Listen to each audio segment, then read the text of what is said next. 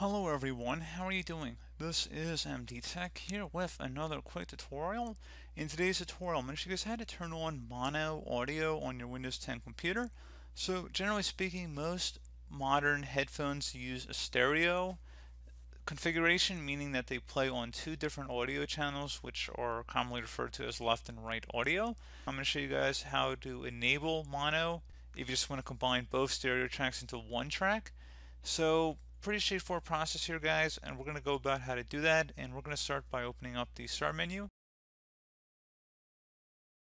It should say turn mono audio on or off. Go ahead and left click on that. Where it says turn on mono audio, go ahead and just toggle that to the on position. And like I said, it combines the left and right audio channels into one channel. So again, very straightforward process there, guys. Once you're done with that, close it here. And like I said, that should be about it. So as always, thank you for watching this brief tutorial. Do hope I was able to help you out, and I do look forward to catching you all in the next tutorial. Goodbye.